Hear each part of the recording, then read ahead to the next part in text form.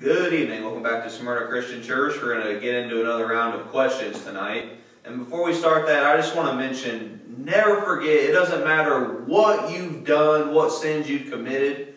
If you truly repent and you ask for forgiveness from Almighty God, all those sins are erased as if they never existed. Like it says in 1 John chapter 1, verse 9, if you confess your sins, then God cleanses you of all unrighteousness. So don't ever let someone tell you that you're too far gone, the sins that you've committed, you can't be forgiven. Because that's not what God's Word says, and they will sure have wrath to pay if they say that. So anything you've done, it doesn't matter. Just turn your heart to our Lord and Savior Jesus Christ. Ask for forgiveness. And those sins, like I said, they are erased. They're blotted out like they never even happened. Isaiah 43 verse 25, God even says that He is the one that blots out sins and He will not remember them anymore. That's how much they are erased. So make sure to forgive yourself and just move on and be blessed. So let's ask that word of wisdom from our Father for these questions. Yahweh, Heavenly Father, we thank you so much for your written word and for giving us this place we can come and teach your word. We ask you to guide us through this study with your Holy Spirit. We ask you to give us eyes to see and ears to hear, to understand and teach your word. We just ask you to help us answer these questions exactly with the truth from your word, exactly how you said it. Thank you, and please let your will be done during this study. Thank you, Father. In Yeshua, Jesus' precious name. Amen. So, all right, first question. Stacy from Manitoba. What do you mean by second earth age? Well, it's the second earth age that we are in now. You can read of all three earth ages in 2 Peter chapter 3. But you see, you have to go to the very beginning of the Bible. Genesis chapter 1, verse 1. What does it say? It says, in the beginning, God created the heavens and the earth. But then what about verse 2? It says that the earth was void and without form. Check out that word void and without form in your Strong's Concordance. It's tohu vabohu. And it means a worthless, empty, undistinguishable ruin. Well, is that the way God created the earth? Of course not. He didn't create it a wreck, a ruin. And that's exactly what it says in Isaiah chapter 45, verse 18. It said God did not create the earth in vain, tohu, but He created it to be inhabited. So the question is, what happened that caused God to destroy that first earth age? You read it in Ezekiel chapter 28, verses 12 through 19, and Revelation chapter 12, verses 1 through 4. That Satan, his pride got lifted up in him. He used to love God, but then his pride got lifted up in him, and he rebelled against God, and he convinced a third of God's children to follow him. You see, we were all there at that time in spiritual bodies. But God wanted to give even those who followed Satan the opportunity for salvation. So He destroyed that earth age, not the earth, it's the same earth that we're in now, but He destroyed that age and brought about a newer age, so that all people that were there, whether they followed Satan or not, all people are to be born in flesh bodies, in this dispensation of flesh, which is the second earth age, and He came in the flesh as Jesus Christ to give salvation to whomsoever will. So that is what I mean by the second earth age, because this is the second earth age, that age of salvation. And remember, not all people followed Satan. There are people that were born in the flesh known as God's elect. Like you read in Ephesians chapter 1, verse 4. They were chosen before the foundation of the world, meaning that they stood against Satan at that rebellion. So God chose them to come and to stand against Satan even a second time when he arrived as the false Christ. So that's what I mean by the second earth age. The first earth age was that age we were all in spiritual bodies. Satan rebelled. The second earth age is the one we are in now, where God gives all people a chance for salvation. And the third earth age will be after the millennium, which is the eternity, which we will finally be rid of Satan and all those who follow him. And like I said, you can read of all three of those earth ages in 2 Peter chapter 3. Willie from Michigan. You know the Bible has been rewritten bunches of times, so how do you know your version isn't adding or taking away from the original one? And that's a great question, and you're absolutely right that even the King James Version, it has some bad translations. That's why you don't want to put your trust in the King James necessarily, but you want to put your trust in the original manuscripts of the Hebrew and the Greek and the Aramaic. That's why God gave us tools such as the Strong's Concordance and the Companion Bible. Because with the Strong's Concordance, you can take any word in the entire Word of God and you can translate it back to the original English, Greek, or Aramaic.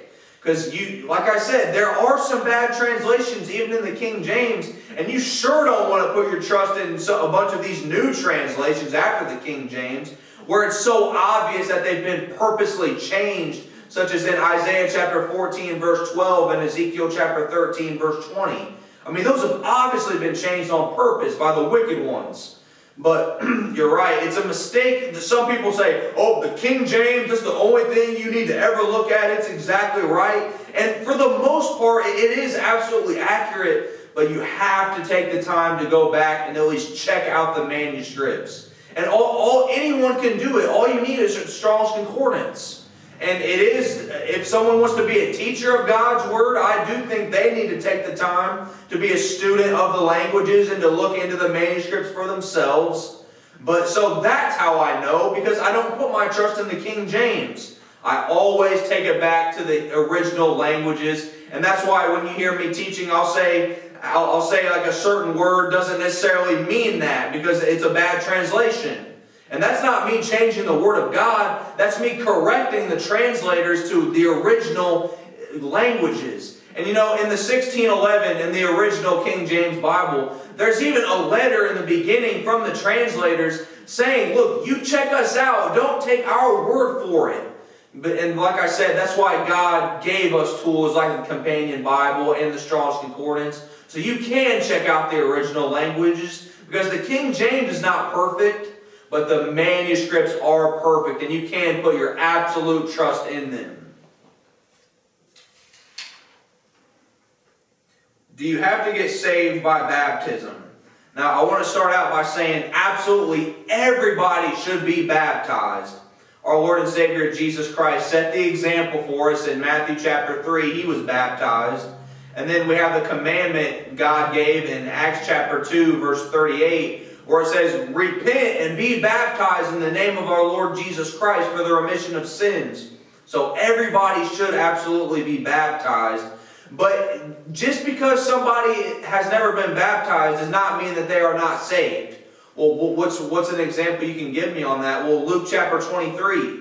The malefactor, he was being crucified next to Jesus Christ, and he had lived a life of sin. I mean, he was a thief. But then he realized Jesus Christ being crucified next to him was the Son of God, that he was truly the Messiah. And then the other thief was just mocking Christ. And then this other malefactor said, well, what are you talking about? Don't you realize this man's innocent? He's saying, don't you fear God? Realize we're about to die? Because we're worthy of death, but he's not worthy when he was speaking of Christ. And then that malefactor said to Jesus, he said, Lord, remember me when you come into your kingdom. And you know what Jesus Christ said to him? He said, today you will be with me in paradise. His soul was instantly saved. That malefactor was never baptized, but he believed on the Lord and Savior Jesus Christ, and he was saved. And another place that many people will point you to is John chapter 3, verse 5, where it says, if you are not born of water, then you cannot enter into the kingdom of God. And many people think that's talking about baptism. It's not talking about baptism at all. It means that you have to be born of woman. You know, like when a woman is about to give birth, her water breaks. That's what it's talking about. It's saying you have to be born of woman to enter the kingdom of God. Well, why would it say that? Because the fallen angels refused to be born of woman, like you read in Jude, the book of Jude, in Genesis chapter 6. They refused to be born of woman, so they're damned. They have no chance for salvation. But that's what it's talking about there in John 3:5. You have to be born of woman. So, like I said, everybody should absolutely be baptized. I mean, you absolutely should. But just because someone has not been baptized, that doesn't mean they're not saved. And I hope that you would never go and say, oh, no, if they weren't baptized, they're not going to heaven. I mean, what a lie. I mean, I hope that you would never let somebody say that to you like they are the judge, because God is the only judge. So we should all be baptized, but just because someone has not been baptized before they die, that absolutely does not mean that their soul is not saved. And remember, God is the only judge, not man. God knows every thought that we have. Man doesn't. That's why He's the only judge. In Hugo from Ecuador. Clarify on the fake Christ and the fallen angels. Well, you can read of it in Revelation chapter 12, verses 7 through 9. What does it say there? It says Michael's the archangel, the chief angel. It says Michael and his angels go to fight against Satan and his angels. And then, of course, it says Satan and his angels lose, so they're cast out of heaven. And it says Satan, that old serpent called the devil, all the same person, says how he's cast out to deceive the whole world. That's his plan. You see, he's coming claiming to be the Lord Jesus Christ. He's not only claiming to be the Savior of Christians, but he's coming claiming to be Savior of the entire world. He exalts himself above every god. And you can read about Satan and the fallen angels again in 2 Corinthians chapter 11, verses 14 and 15, where it says that Satan will be transformed into an angel of light. And that's this is a perfect example. That word transform, that is not what the word is in the Greek manuscripts. The word is metaskate, matizo, and it means disguised. Transform does not get it done what it means in the manuscripts, but it says Satan will be disguised as an angel of light. And then it says, don't marvel that his ministers will be transformed or disguised as ministers of righteousness. So Satan and his fallen angels, they're in heaven right now. There's no other way to put it. They're in heaven just as everybody else is. But that time is going to come when the sixth trumpet's going to sound, and Satan and his fallen angels are going to be cast out onto this earth. Satan claiming to be the Savior of all, and the fallen angels claiming to be ministers of righteousness. They're going to be saying, oh, we are angels of God, come to bring you to the Messiah. There's only one problem. It's the false Messiah. And as you read in 2 Thessalonians chapter 2, verses 1 through 4, what does it say? It says that Paul is saying, I want to talk to you about the coming of our Lord and Savior Jesus Christ and about our gathering together unto Him. It says, don't let any man deceive you by any spirit or word or by a letter as from us about the coming of Jesus Christ. It says, that day shall not come except there come a falling away first, and that man of sin be revealed, the son of perdition, who opposeth and exalteth himself above all that is called God or that is worshipped, so that he as God sitteth in the temple of God, showing himself that he is God. So it's not going to happen. The return of Christ, our gathering together unto Christ, is not going to happen until after Satan and his fallen angels arrive on this earth. And many people falsely teach, oh yeah, it's going to be mass destruction, people getting their heads cut off, nuclear war. No, that's not how it's going to be at all. It's the exact opposite. It's like it says in Daniel chapter 8, verse 25, by peace Satan will destroy many. He comes claiming to be the Savior of all, and his fallen angels will claim to be angels of righteousness. So that is exactly what you need to know. And like I said, that will all happen before we are reunited with our Lord and Savior Jesus Christ.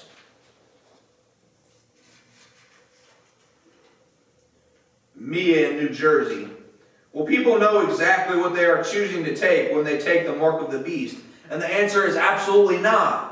What is the mark of the beast? You read it in Revelation chapter 13, verses 16 through 18. It says that the mark is in your right hand or in your forehead. Well, what does that mean? Well, you need to go to Revelation chapter 9, verse 4 and 5, where it says if you have the seal of God in your forehead, then Satan and the fallen angels can't deceive you. So what does that mean? That just simply means that you have the truth sealed in your mind. So you have one or the other. You either have the truth sealed in your mind, or you have the mark of the beast, which just means that you're deceived. It means you don't have the truth sealed in your mind. So what does that mean in your right hand? Your right hand is what you do work with. That means that you're not only deceived in your mind by the false Christ, but you're even working for Him. Even delivering your own loved ones up to Him. That's what the mark of the beast is. It's absolutely nothing physical. And then it tells you what the number of the beast is, 666. What does that mean? All that is that's telling you that the sixth seal, the sixth trumpet, and the sixth vial all teach you that the false Christ is coming first. And like it says in Mark chapter 13, verse 20, it says that deception is going to be so great that if the time wasn't shortened, which is shortened to a 5-month period, it says if that time wasn't shortened, even God's elect would be deceived. And like it also says in Revelation chapter 13, verse 8, it says all people except for God's elect are going to worship the false Christ. That means many, many, many Christians are going to be worshiping Him. That's why in Matthew chapter 7, verse 22, they're going to go to Christ when He returns. And they're going to say, Lord, we've cast out devils in your name. We've done many wonderful works in your name. But they just got done worshiping the false one. That's why Christ will say to them, depart from me, ye that work iniquity. I never knew you. So no, people aren't going to be realizing that they're taking the mark of the beast, because all the mark of the beast is to simply worship the false Christ. Many, many Christians are going to worship Him because, like I said, they're taught that it's going to be mass destruction. Or they're taught they're going to rapture away. All lies. So yes, many, many people who claim to be Christian, they are going to take that mark. And like I said, it's nothing physical. And you know, it's unbelievable that people would try to tell you that that it's some chip in your hand or that it's some type of vaccine. I mean, that's truly the most ridiculous thing I've ever heard. Why would any of those things have anything to do with losing your salvation? What matters is who you worship. Don't let anyone ever try to tell you any of that garbage. And they try to say, oh yeah, if you take some vaccine, that's going to alter your DNA. That's a bunch of lies. I mean, why would you listen to that? That has absolutely nothing to do with the mark of the beast. Now, would I go get one of those vaccines? No. There's no reason to get a coronavirus vaccine for me, in my opinion. But it sure doesn't have anything to do with the mark of the beast. So don't listen to people who are so uneducated in God's Word. You stick to God's Word. What matters is who you worship. Some chip, anything physical, that means nothing. What matters is who you worship. So yes, many, many people will ignorantly take up the mark of the beast, simply meaning they will worship the false Christ because they're going to believe that He truly is the Messiah because they've listened to a bunch of lies. So don't be deceived by the false Christ. John in New Jersey. Is the mark of the beast a physical mark that people will recognize on your body? And I just answered that. Of course, the answer is absolutely not. You know, have you ever read Genesis chapter 3, verse 1? Well, what does it say there? It says that Satan is the most subtle living creature that there ever was. He is so subtle. It's obvious to anyone that has a brain that you don't want to take some physical mark. I mean, everybody knows that. But no, Satan is the most subtle living creature, and he comes to bring deception to the world by claiming to be the Savior of all. And so many people who think, oh yeah, I'm never going to take that physical mark. I'm never going to take a physical mark. I'm just going to be just fine. And they're going to be the first ones to worship Satan because they don't realize that it is all about deception. So no, it's not going to be some physical mark that everyone can see. What does it say in Romans chapter 11, verse 4? God has reserved to Himself 7,000 men who will not bow a knee to the image of Baal. That's it. God's elect. Everybody else is going to bow a knee to the false Christ, and many, many, many of them are going to be Christians. And like I said, if you're just sitting around thinking you're just fine because you're not going to receive some physical mark, you're going to be one of the very first people who are deceived. So don't listen to nonsense, but listen to God's Word. Jerry from Ohio. Doesn't the book of Matthew state, do not pray in public or show active worship in public? For if you do, there will be no treasures waiting for you in heaven. And no, the Bible doesn't say that at all. That's not what it says at all. And that shows you exactly how people can just take the Word of God and just twist it. Just twist it to make it absolutely void. And remember, that's exactly what Satan did when he tried to tempt Christ in Matthew and Luke chapter 4. Just took the Word of God, he quoted Psalms 91 and just twisted it. And that's exactly what you just did. So what does it say? You're talking about Matthew chapter 6. Well, I just want to read it straight from the Word of God. It's Matthew chapter 6, verses 5 through 7. Let's read the exact scripture that you're talking about that has been completely twisted just to make the meaning absolutely void. Let's find out what God has to say. Matthew chapter 6, verse 5. And it reads, "And when thou prayest, thou shalt not be as the hypocrites are." That's the problem. You don't want to be like the hypocrites. "For they love to pray standing in the synagogues and in the corners of the streets, that they may be seen of men. Verily I say unto you, they have their reward." So that's how you don't get rewards waiting for you, is when you make a big vain show of it. You're just saying prayer just so people will see you, so people think that you're so holy. You people that are trying to they're trying to please people, get people to worship them basically, instead of caring about what God thinks. Verse 6. "But thou, when thou prayest, enter into thy closet, and when thou hast shut thy door, pray to thy Father which is in secret. And thy Father which seeth in secret shall reward thee openly. But when ye pray, use not vain repetitions as the heathen do, for they think that they shall be heard for their much speaking." That's when you are doing something against God, is when you're doing a vain repetition, just all going on and on and on, not actually trying to please God, but just trying to make men think you're so holy. That's how you're going to lose your rewards. And remember, God knows every thought that we have. God knows if you're trying to play games or not. So no, God is happy when you worship Him publicly, when you're not ashamed to say that you love God. And well, where can you document that it is just a fine thing to pray in public? 2 Chronicles chapter 6, beginning with verse 12, where Solomon is giving the dedication to the temple. And Solomon gives a beautiful prayer in front of all the congregation of Israel, giving God the glory. And it made God very pleased that he did that. So no, don't let anyone ever tell you that you shouldn't worship in public or you shouldn't pray in public. Where the sin comes in is if you are only doing it to be seen of other men. I remember one time someone told me how a preacher came and started praying for them, and he couldn't even understand the word he was saying because he was just getting so religious, but it was all flesh.